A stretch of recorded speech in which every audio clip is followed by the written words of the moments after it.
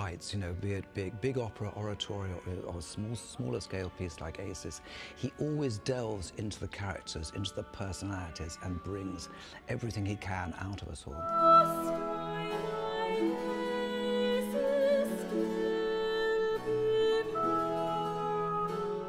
I would call Acis and Galatea a sort of a chamber opera. It's more like a masque.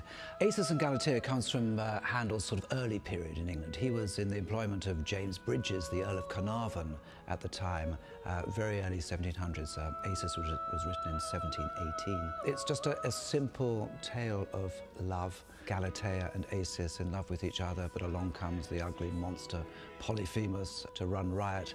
Sadly, he kills Acis, but as with all things in Baroque times, it all ends happily ever after, and Acis is made a god. But it's full of divine music. And when Handel first performed it, he performed it with a very small number of people. That's all he had available. It was just 5 singers and a group of 2 violins, 2 cellos. There's no 16-foot bass, 2 recorders doubling with oboes, and a small continuous section. So it's just perfect for us to do.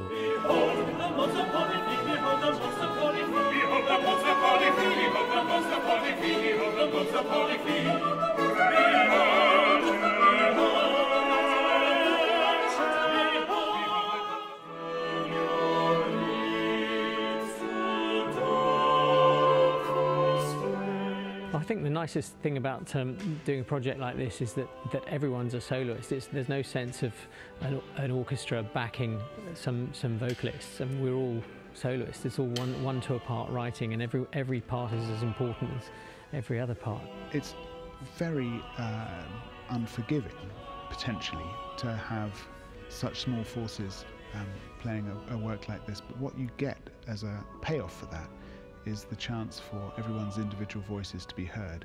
And when we have the atmosphere that Harry is able to create for a recording like this, which is collegial and enabling, and we also have the time necessary to develop ideas together, what comes out is something I think really quite special.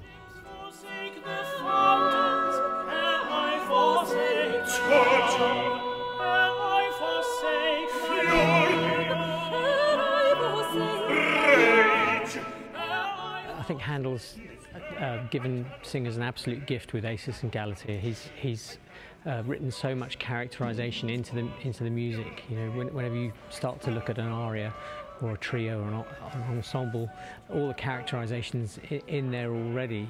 We have a marvellous trio with Acis and Galatea being wonderfully lovely with each other, and then Polyphemus appears and he's getting more and more furious and more rage, and he ends by saying, "Die, you've got to die, Acis."